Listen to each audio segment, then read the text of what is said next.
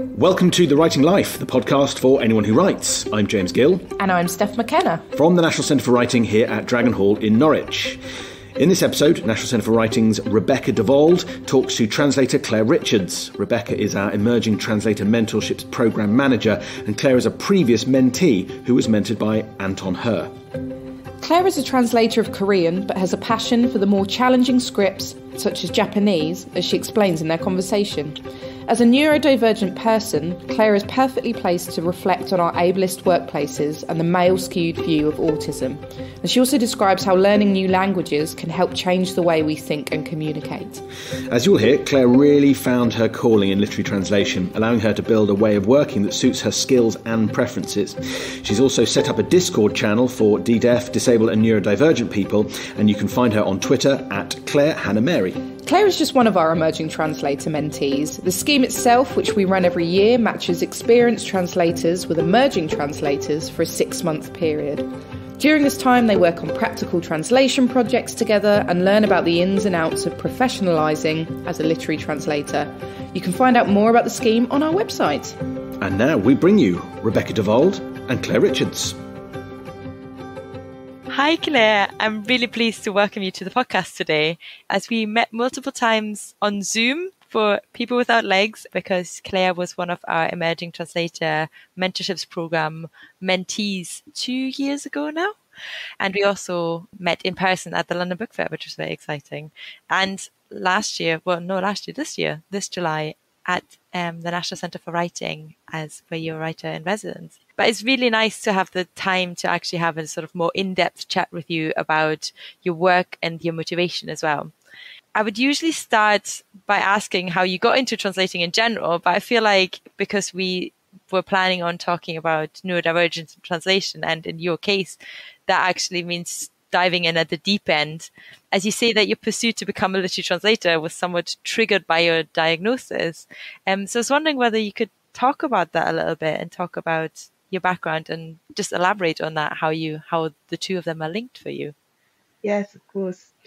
And hi, Rebecca. It's really great to be here and be able to talk about this topic, which is, well, I guess a passion of mine, close to my heart, and to have this opportunity to discuss in detail. Yeah, it's a really wonderful thing. So thank you for being on this podcast and inviting me to talk about this. In answer to your question, yes, exactly. It's really, for me, my journey into literary translation, I can't separate it really from my autism diagnosis. It's actually, the two are very strongly interrelated. So to go back, I studied my undergraduate degree in psychology, and I always had an interest in autism because my younger brother was diagnosed at a very young age. I think it was about 4 or 5 years old. So I always, since I was very small, always had a concept of autism, what it was, and it was always a big part of my life. But I never, it never crossed my mind for me or my family members that I might be autistic. So I did my undergraduate research project on autism, and I kind of left it there. And it was after I graduated and had tried all sorts of various jobs, and every job that I had that you would consider a ordinary job, whether that was being a teacher or working in an office environment, they just broke me. I was able to do them for a certain length of time. I guess I would think my two main jobs that I have, one was working as an English language teacher in Japan, and after that was working at the Korean Cultural Center on the film team running Korean film events. And on both occasions, I was able to force myself to do a good job, but I was slowly pushing myself towards the edge. And on both occasions, I ended up collapsing. First was severe depression and anxiety, and it took about a year or so to recover that first time. And then when I was working at Korean Cultural Center, I had a relapse. And it was that second time where I kind of had also started to have some exposure to women with autism, whether that was on couple of TV documentaries, also read a couple of books. And I started to, explore that and realize that maybe the explanation of why I've struggled so much in these workplace environments is because maybe I'm autistic. And it was a long kind of process of unpacking a lot of, misconceptions I had of autism. And that's because for many, many years, autism has been portrayed as a male condition. And that's how I always understood it. And I didn't know, I knew of one or two autistic girls that went to my brother's school, for example. But the vast majority that I knew of or was in contact with through my brother's friends, they were all boys, men. And also the research itself and the diagnostic criteria is so heavily skewed towards men. And I suppose it's in a way, it's a kind of self-fulfilling prophecy, isn't it? Because you assume that autism is a male disorder. You're not going to go and look for autism in women. But then it's also partly like who's doing the diagnostics. Is it partly the sort of perpetuated by a male medical profession that is then using, I think we found that recently with sort of different like vaccine trials and so on as well, that like it's quite hard to find minority groups, although women aren't the minority, but it's kind of like lots of dosages of vaccines are initially tested on men, aren't they? And then you have to adjust the dosage for the people. But anyway, but this side of the point, but I can totally see what you mean with the portrayal of autism in sort of media. I mean, everybody will think of Dustin Hoffman's Rain Man, obviously, is the sort of like, or the one autistic person you see on film kind of thing. But it's shocking to hear actually that you've, although you've got somebody with autism in your family, in your close family, your brother, that nobody thought, oh, maybe that is something that might be affecting Claire as well. That you had to did you have to go and search for diagnosis yourself in that sense? Yes. So also in response to what you were saying, it's so true. And it's also something I didn't realize about the medical profession in general, and also just the study of physical conditions and diseases as well, are so based around men, as if the center should always be the man. And there's no consideration that this might be different or be experienced differently by women. It's just an assumption of that's the center point, that's the beginning point, the man, which is I didn't have any realization of that at all until I started to hear from some of my friends. For example, I suppose slightly unrelated, a tangent, but conditions like polycystic ovary syndrome and how understudied they have been because they are, it's obviously not a male condition, it's a female condition. Anything related to the female cycle, I think, is probably quite understudied. Yes, exactly.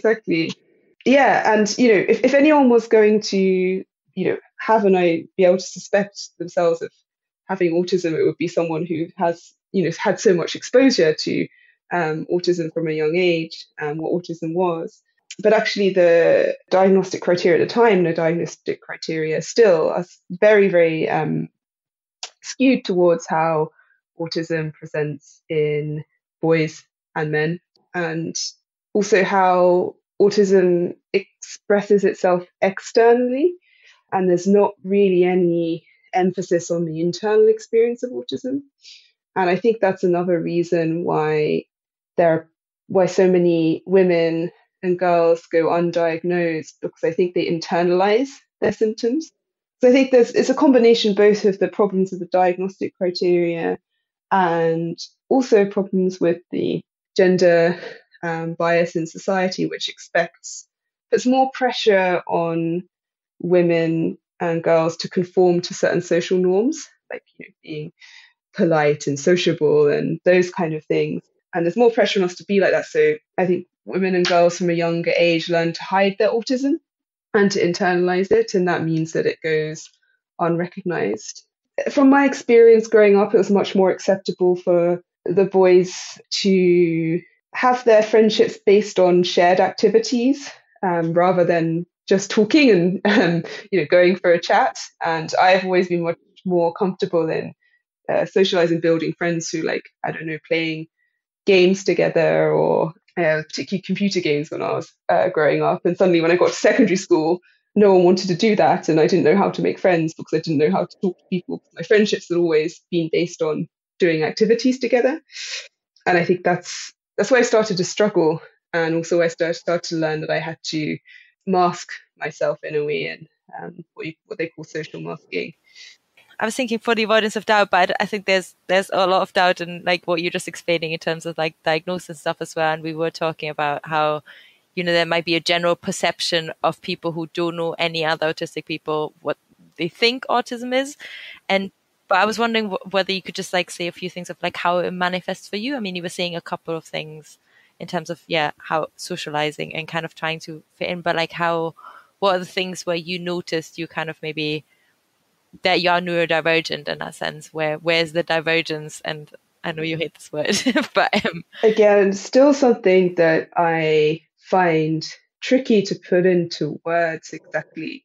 But if I was to put it in broad terms, I would say it's a different way of seeing and experiencing the world. And one of the theories of autism that I find most helpful is the intense world theory of autism, which basically we experience the world more intensely, and that can be on many different levels. So that could be, I guess one of the notable things is probably the sensory experience of the world. And I think this is one of the reasons, I suppose, why, working in an office environment is unsustainable for a lot of basically all autistic people, I would say, is that sensory aspect. So it's noise. It's different also for different people as well. Like for me, particularly noise and light. It's a very intense experience for me. Like when if I'm in a crowded room and there's lots of different conversations going on, I can't filter out the background noise. So it's really, really difficult for me to have a conversation with people because I am hearing everything at the same time. And that obviously makes it very difficult in an office environment because there's lots of people talking, lots of people at the same time, and you're not just trying to have a conversation, you're actually trying to do and focus on your work. And then light, if the lights are bright, it's like I see everything at once, and it's very, very overwhelming. And there can be really positive aspects of those sensory experiences as well. When you're able to see so much, like when you're seeing something beautiful, it's like a more intense experience. But it can be very overwhelming when you're trying to do other things at the same time. So if you're, again, going back to the office example, the office is often very brightly lit. There's a lot of people there. And trying to concentrate on your work when you can't tune or even visually tune out what's going on in the background. Also, I guess there's that intensity when it comes to experiencing emotion. I feel like there's this very common misconception that autistic people can't and don't empathize. But actually, when you listen to the experiences of autistic people, it's actually very, very different. If anything, we experience things much more intensely and can get overwhelmed. And then that overwhelm. And I think for me, it's when it may come across that I'm not empathizing, it's either that I'm overwhelmed by the feelings that I'm experiencing, or actually I'm overwhelmed by other things in the world, so I don't have the space to process that. So that intense experience of the world, I think that just really, it was funny because my friends would always describe me as intense. They meant it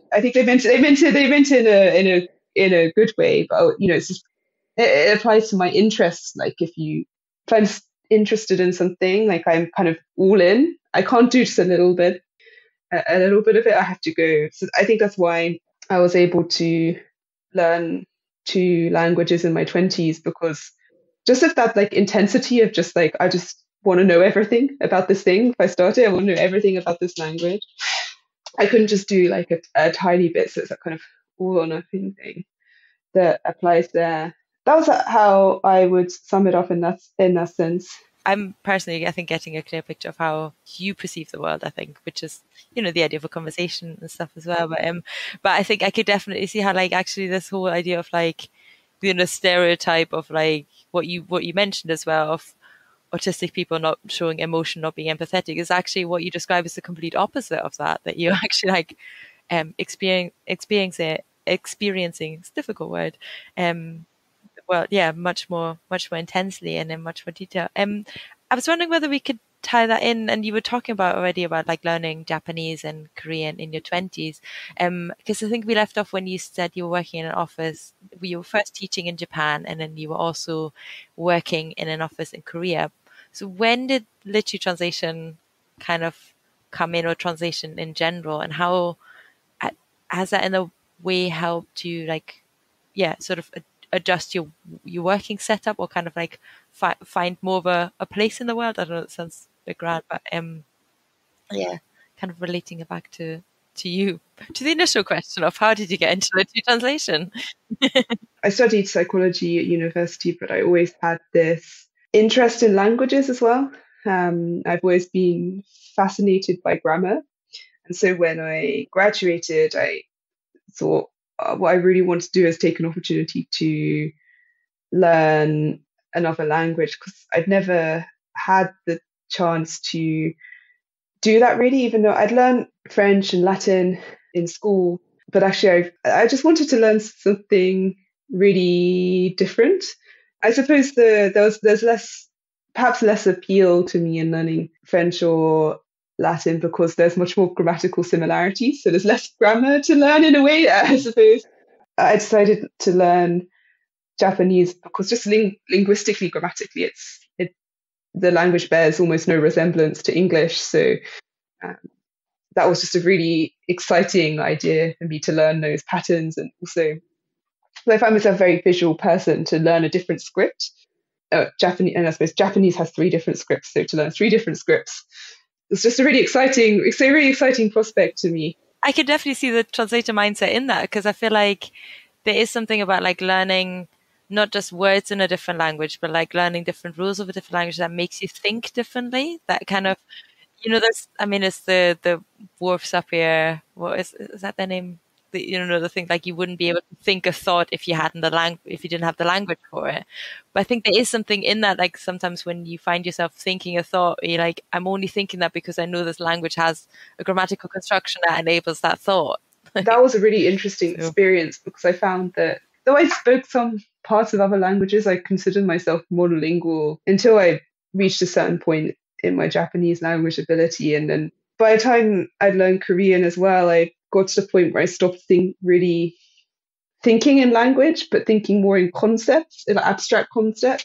I think that having talked to other people and other translators, it seems like that's quite like a common experience. I suppose it's an interesting case for me because a lot of people grow up multilingual, and because I grew up monolingual and saw that shift in my brain, as it were. That was a really interesting experience, because actually that's kind of ends up being an act of translation itself, because you've got this, when you want to express something, you've got this kind of abstract idea in your head, and then you're selecting a language in which to express the idea.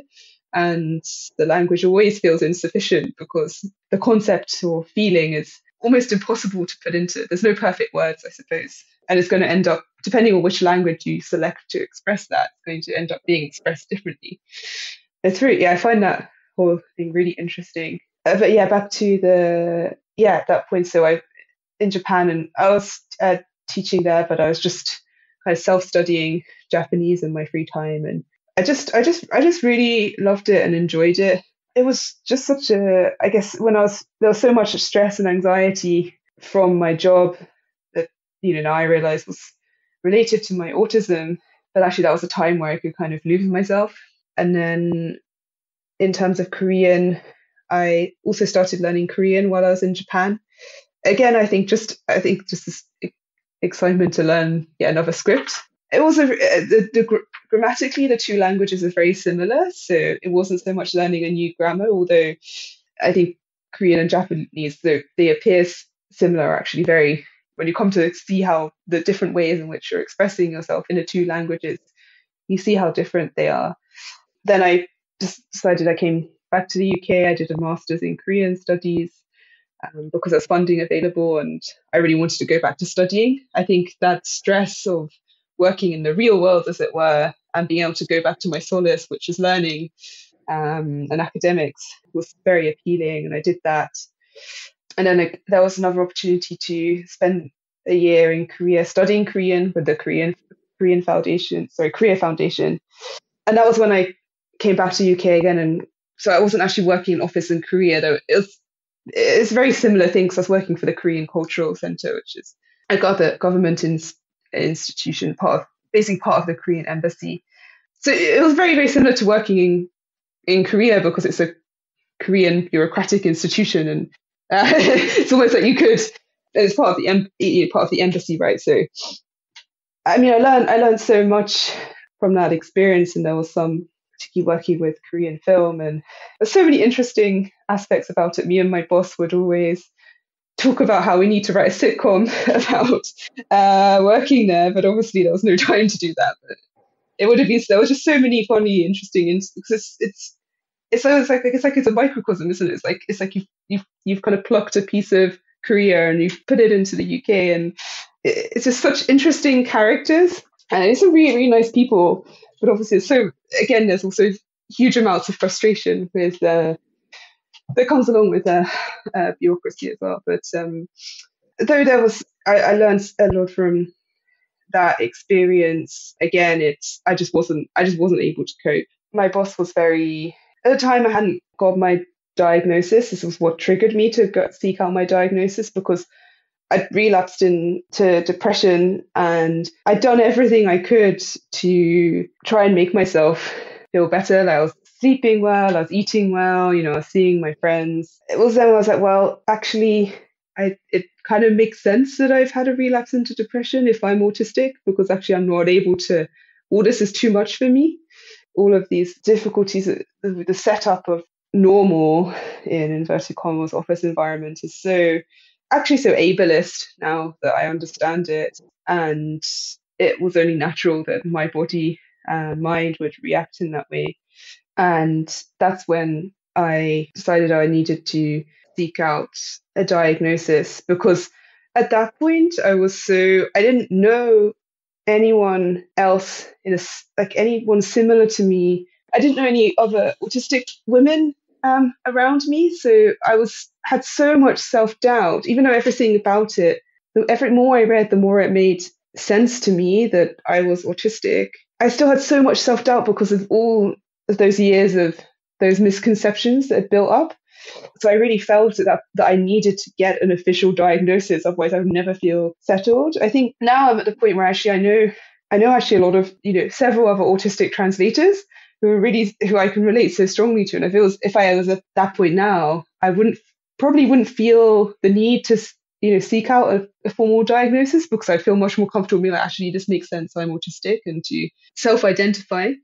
But at the time, I didn't know anyone. I felt completely isolated. I've got to have a formal diagnosis, otherwise I'm never going to settle this. So I actually chose to go privately, because I was really concerned. Another thing that I was really concerned about is being assessed by a clinician who didn't understand autism in women, and so would not diagnose me. So there's one well-known autism researcher called Lorna Wing. I believe she's passed now, but there's in Bromley, there's a place called the Lorna Wing Centre, and they were recommended to me as understanding autism in women well. So I went there and paid for the assessment, and I got my diagnosis, and that was where it started. And it was at this point, just before then as well, that I decided I needed to quit my job because I couldn't cope. And one of my colleagues at the Korean Cultural Center had told me about the Literature Translation Institute of Korea. I mean, I'd never read a novel in Korean before. I'd read translations, but I'd never read a novel in Korean. And I was like, I'm not sure if I'll be able to do this.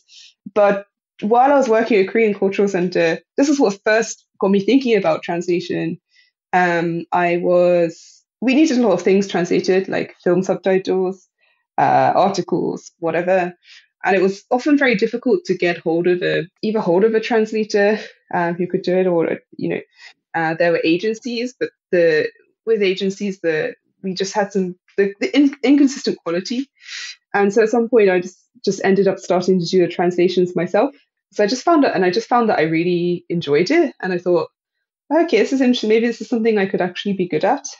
When I heard about making the jump to translating literature seemed extreme, given I never read a novel in Korean, but we had a library at the Korean Cultural Center. So I started to take the books out in Korean and start to read them. And it was a challenge at first, because I think naturally when you're reading a novel, you're coming across words that you don't hear so much in everyday conversation. So there's a lot of words that I wasn't familiar with, and I was very slow. But I just thought, well, let's give it a go. I'll let the Literature Translation Institute of Korea offer these 2-year translation training programs that are kind of on a scholarship. So I thought I'll just try applying for it, because when I was thinking about my autism diagnosis and realizing, okay, well, I can't cope with this ordinary working environment. And I was at the point where I was like, I don't know if I'm ever going to be able to have a job. Like, I just can't cope. I was literally at a point where I was like, maybe I'm just going to have to be unemployed my whole life, because I just cannot.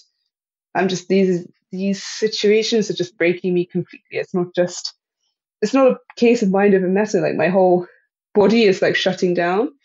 And this was, I'd gone on a holiday with friends, and at the end of the holiday I got really sick, and I came back, and it turns out I had meningitis, and no one ever found out the reason for that. But I mean, part of me thinks that my immune system must have been really, really in a bad way because of just being unable to cope, and I see it all very linked together. And it was that, if at that point I was like, I just can't carry on. And then this idea of maybe I could pursue translation came into the picture. I was like, this could be the perfect job for me, because actually working as a literary translator means that I can work within my own space and according to my own schedule. I can adjust, and that's until the ordinary workplace adjusts itself and gets rid of its ableism and realizes that some people work differently. I realized I couldn't go back into it. And actually, if I became a translator, I can have that space where I can just fully, deeply focus into one task, and I can have my environment set up with just being at home, no one around, can have my lighting low. I don't have to have any sounds or any distractions. And I think that's very interesting as well in relation to, obviously, the pandemic happened and people started to be allowed to work from home more often. Yeah, I had a lot of people saying, like, post-pandemic, when they started to have to go back and commute again, that everything just seemed so much louder and so much more stressful, and everything felt so overwhelming. And I said to him, well, that's what it's like for an autistic person all the time. So it was really interesting to hear that from people. And also, I thought that was kind of like an opportunity to kind of share and have people to understand what the autistic experience is like. But it also shows like it's these kind of classic things of like a lot of these adjustments to the workplace that you talk about is like a lot of them would just make life nicer for everybody. Like, it's not just like, oh, we have to make these massive adjustments for like one person in the group, and then people being up in arms about like having to dim the lighting, not having those like strip lights, and like and just like have open plan offices but have like booths where like all of these things, or like, yeah, what you're saying, like not commuting to work every day, but maybe a couple of days a week. And it's like everybody seems to be enjoying that. So it's just kind of like, we would all be much happier if we did that. So why are you so resistant to it? Like, it's just baffling. Cause like, it's shocking. Like, I'm really glad that like the dark art of translation has gained you. But it's shocking that you had to like, obviously go through this. And it sounds like it's almost like, a sort of like health crisis that then triggered saying like, I have to change something, which is like, you hear in people's stories regularly. I feel like that's like, people being unhappy with their lives or things aren't working, but just kind of being at the point where it's like, it's not you. I mean, you were like completely fully skilled in what you were doing, and you were doing your job well, and minor adjustments could have like, you didn't need to get to the point of you saying, I absolutely can't do this work anymore, and because I think you said you were 29 when you got diagnosed. Like, that's just like, I mean, you're an adult by this point, like to kind of then, because then it becomes a sort of like, I have to change my life, rather than growing up with it, already knowing what is good for you and beneficial for you and what isn't beneficial for you. You would have maybe, you hopefully would have come to be a translator anyway, but like, without the trials and tribulations and like just stress and just like shocking and like these times of uncertainty that you have to go through, just because people don't see this diagnosis as because you're not a sort of like typical case like that fits into their medical box of like how, because you're not a boy with autism effectively, and like and just like workplace is not being set up in that way. I mean, as a translator myself who's not diagnosed as neurodivergent, but I fully understand the thing we talk about. Like, I enjoy working at home. I do also I often describe translators as sort of like selected extrovert. I think because this whole like you as an introvert or an extrovert thing doesn't really cut it, because I think in my experience a lot of translators I meet as well enjoy being amongst other people and enjoy talking to translators as well and being like outgoing, but need a sort of space to come back to that's like their own space and their own workplace and their own setup. So like I can really see how you choose that as a sort of work setup as well. To me, that is the sort of preferred way of working as well, of kind of like having a mix of these.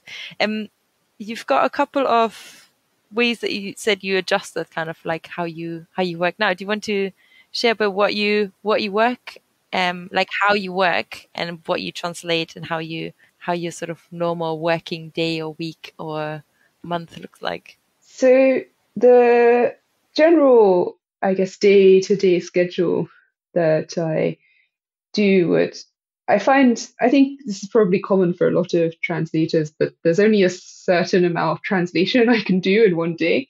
I guess there's something about translation that just uses so much of your brain.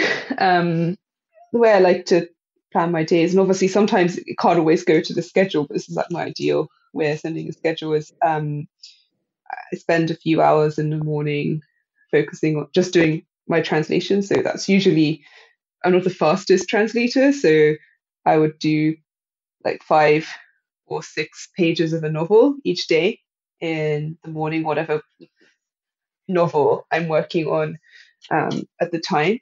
I spend my mornings doing that. I've actually started using a speech-to-text application. This was because this is probably a problem for many translators, is how do we avoid repetitive strain injury? So I felt that was coming, and I was like, before I can't, if I lose my hands, I'm not going to be able to work. So I was like, I need to change my day. I never had this problem before, but I suppose when working in an office, you also, actually what you're doing is quite varied. You're not going to be spending all of your time for 3 hours typing. You'll be sending an email, then maybe having a meeting, or like, reading something kind of thing. So you're kind of you're typing all the time. I suppose it's only natural that translators often get that. So I started using the speech to text. It took a while to get used to, but that's actually been very, very, very helpful for my hands. And then in the afternoons, I tend to, again, in my ideal schedule, I spend editing. So usually what I do is go self-edit the translation I did the day before, and I will just, self-edit, so basically like tidying stuff up, and also going back over the source text as well that I translated, just to check I haven't missed anything. There's always like, well, I haven't, misread a certain section, just so I kind of keep up that kind of I think I find that if I translate like a whole book and then go back and start editing from the beginning, it can feel like a long slog. So to do it in stages, I find works much better for me. I also spend the rest of my afternoon, be catching up on emails. Also, if I'm doing some other editing work, I'll work on that. But I kind of divide it like that. I see my mornings as when I have my most brain power to focus on the translation itself, and then in the afternoons to do something different, which is I find like the editing uses a different part of my brain. So that's how my day-to-day would be. I work from home. I guess the advantage of, again, working from home, I can work from wherever I am, but it will be generally working actually at home rather than going out to a cafe or whatever is best for me because it's quiet. I don't have to sit in, bright light. That kind of is most comfortable for me. So that's usually how I work on a day-to-day basis. And which part of the translation process do you prefer? Do you prefer the first drafting? Do you prefer the editing? Do you prefer the proofreading right at the end and tidying up? Have you got a favorite bit? My least favorite is definitely the proofreading, because I find for me anyway, I find it quite boring. It's probably the same for, actually, to be fair, I'm sure that there's a lot of people that enjoy it, but for me, it's like, well, I've already done the interesting part, and now I'm just like kind of scanning for something, for some slight areas, or just reading the same thing over that I've already read 100 times. I think I would say I enjoy the translation and the editing process equally, as long as I'm translating something that I like and is well written. I really notice the difference when, at the moment, I'm working on translating a short story collection by a writer called Sora. And I've just started working on the first story from the book, and it's just such a pleasure to translate something that's so clear and so well written. There's no element of doubt when you're reading something, translating something that is just so technically well written. It's just such a pleasure because you're reading this just excellently written sentence. You're thinking, how can I express this well in English? So first of all, the translation process is really interesting and satisfying because you've got this beautiful sentence and you're thinking about how can I express it in English. And then when you get to the editing process, you're just kind of like refining that and, creating a sentence that you feel does justice to that sentence to begin with. The way I kind of see it is, and this is the authors that I choose to translate, I really like very clear carte writing, I suppose. I kind of compare it to like a game of Tetris. So when like all the pieces, like the kind of writing I like is when like all the pieces are perfectly aligned. So you've got all the like Tetris pieces and there's the perfect like 5 lines or whatever, 4 lines, I guess, once you do one such just perfect sentence. And it's just so satisfying. Whereas there are a lot of time where I'm being commissioned to translate, say, a short article or something like that. And that the person that's written this article has rushed it. And this is a lot of the case when translating these short pieces, because you've been asked, we've got this article coming up, can you translate it? I'm like, okay.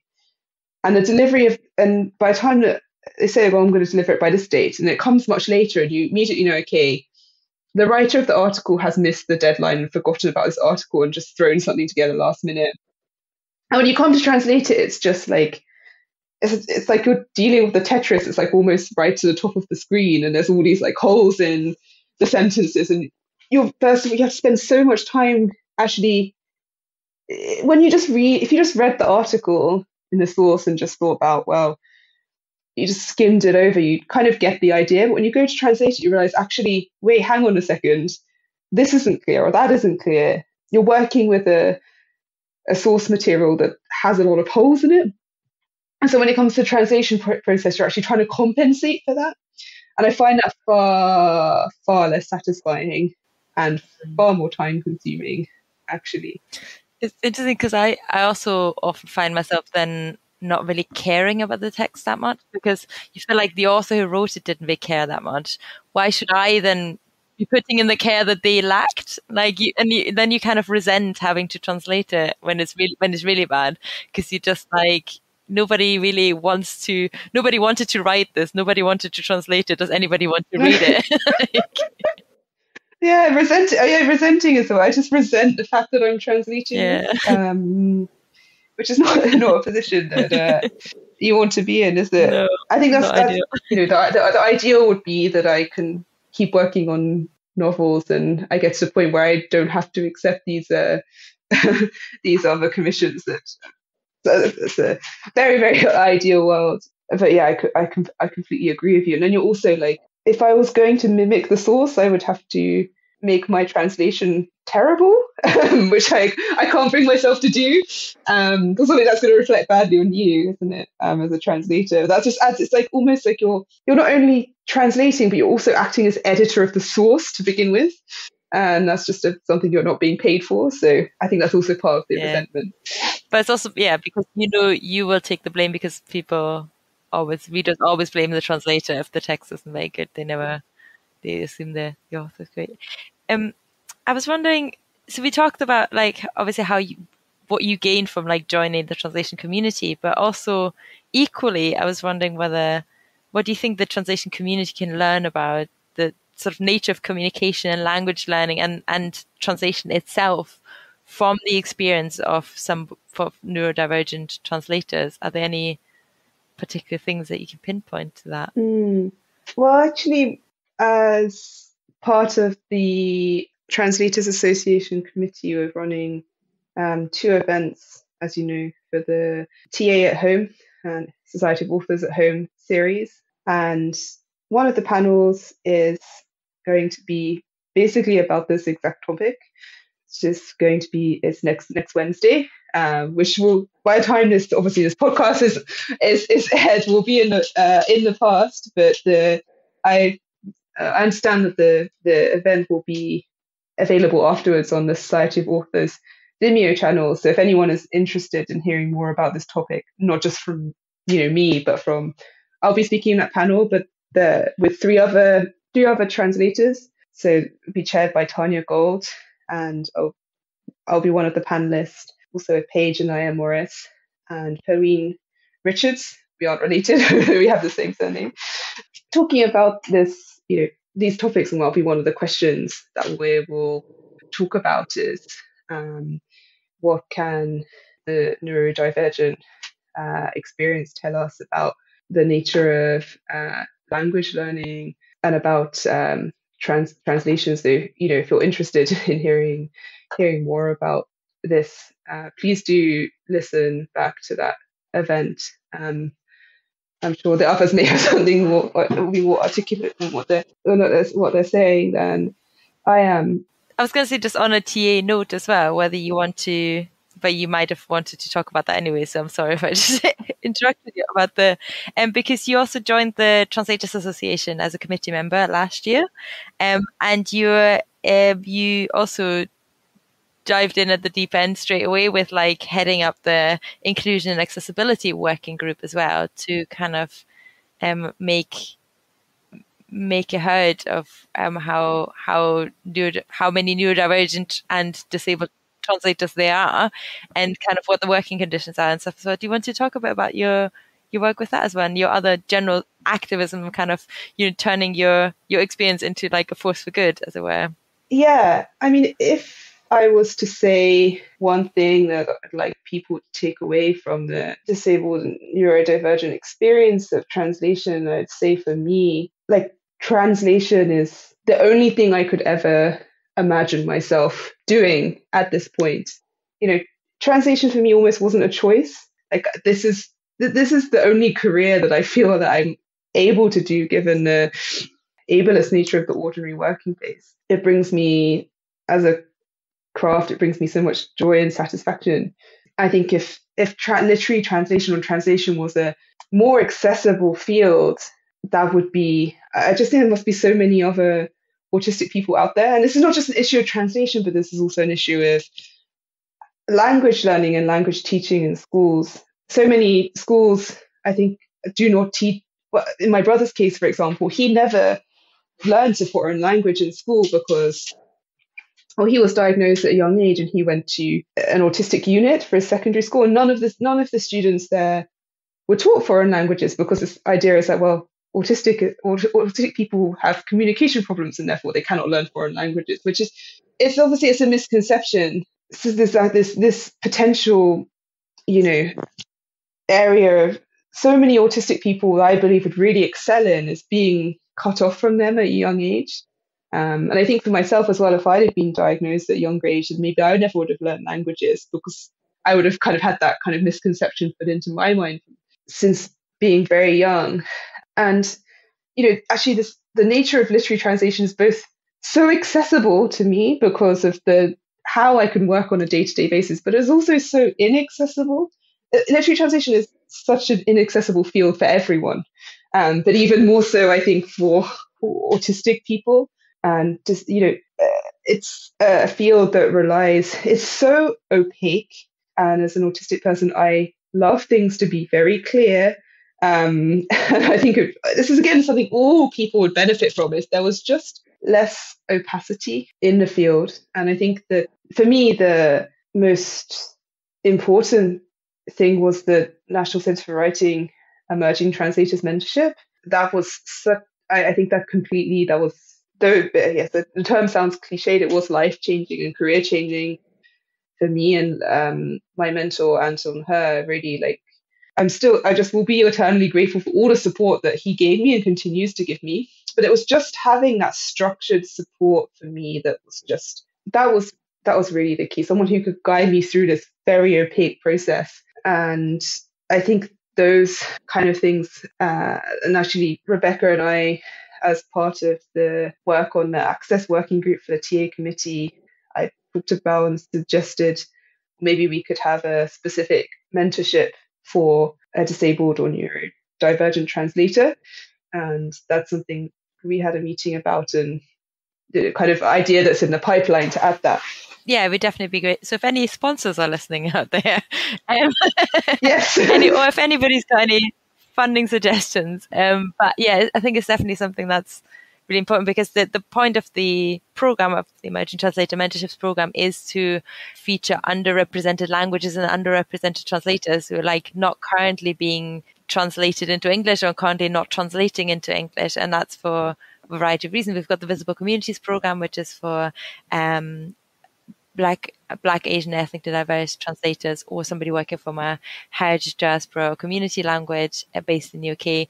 But we haven't currently got anything that's specifically for translators who are neurodivergent or identify as disabled. So, and that is, it's definitely because of all the things you're saying, like literary translation being opaque and how you get into it, but also it being, when you're doing the translation itself, it is the sort of, you can adjust to your work environment, but so much of actually getting to the point of getting the jobs is it's the hustle of the freelancer, and that is super stressful, even for somebody who's not disabled, who's not neurodivergent. That's for just having to be out and about and worrying about when the next job comes through and those kind of things. I really hope that we can, this is with my Translators Association hat on as well, hopefully we can change something about that as well, make that more accessible, more transparent as well, and just kind of improve working conditions and getting to work conditions, if that makes sense. On a sort of working note, and to sadly wrap up this very engaging and very enlightening chat. I was wondering what you're working on at the moment and what's next for you. Are you learning any other new scripts and languages? Are you working on an exciting translation project at the moment? Have you got any other exciting writing projects coming up? Yes. Are you allowed to talk about them? Yes. Well, what I'm currently working on, as I mentioned, was this writer called Insora, her short story collection. Also, I've been working on her first and only novel, actually with an agent. So I'm really excited about that book. So I'm really hoping the agent finds a good home for it, because it's a really interesting, wonderful book. And various other projects in the pipeline. My first novel translation is coming out next year with Pushkin Press in June, which is really, really exciting. Just got the proofs for that yesterday. So yeah, look out for that one. That was the book that I worked on with Anton during the mentorship. So it's really exciting. Oh, I'm so glad, because because as part of the mentorship, we published a sampler. And so we got a teaser of that book, but you don't know because you can't read the book because it's not been translated yet. But now it has. Yay! Yes. That's very cool. Yes, I will also be editing a novel for Tilted Access Press called Didi's Umbrella by writer Hwang Jong-un. translated by Emily Ye-Won. So that's very exciting for me, because that's a writer I really, both a writer and translator whose work I very much respect. So there's always other potential projects in the pipeline. One is translation of a cookbook, which is I love cooking, so that's a really exciting one for me. And I have also been working on a non-fiction book proposal for many questions similar to what we've been talking about today, about neurodivergence and translation, kind of breaking down misconceptions and what the neurodivergent experience could tell us about the nature of translation, language learning, communication, all things that I'm very interested in on the back burner, but I have been working on that. One thing I did want to mention is that I recently set up a Discord channel for deaf, disabled, and neurodivergent translators. There's about 20 of us on there. I always wanted to meet other disabled neurodivergent translators. I wondered if they were out there, and turns out they were. And that's just been really, to be able to talk to and kind of build friendships, I guess, with other people with similar experiences has been really amazing. And so if there's anyone out there who would like to join, please just get in touch with me on I guess Twitter's is hopefully I'll be attached to the bio of this podcast, but it's Clare Hannah Mary. It's my Twitter handle, CLARE. Please get in touch. Oh no, I'll share the link to to join the channel. Thanks so much, Claire. This has been such a pleasure to talk to you and to hear all about your projects at the end. That left me very invigorated as well. There's hope for improvement as well. Things are looking up, definitely. And I'm obviously definitely super excited about your book coming up with Pushkin Press next June. So I'll mark that in my diary as well. Thanks so much, Claire. Thank you. A big thank you to both Rebecca and Claire for their time.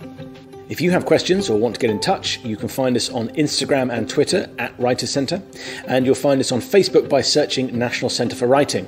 Don't forget to sign up to our weekly newsletter by visiting nationalcentreforwriting.org.uk and clicking the orange drop-down box on the homepage. As a UK registered charity, we rely on the generosity of our supporters to make our work possible. You can make a donation over on the website today by hitting the Support Us button in the top nav. Don't forget to subscribe, rate and review us, because it helps other writers to find the podcast. Thanks again, keep writing, and we'll catch you on the next episode.